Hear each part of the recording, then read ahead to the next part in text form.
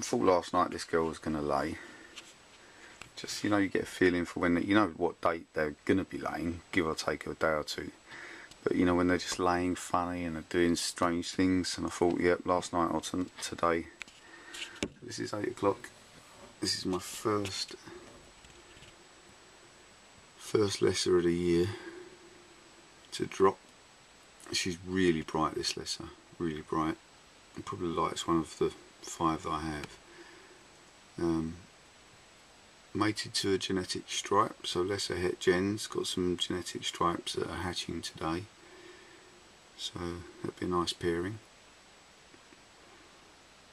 Don't know how many she's got. I think I palpated her with about 4. She's not a big animal.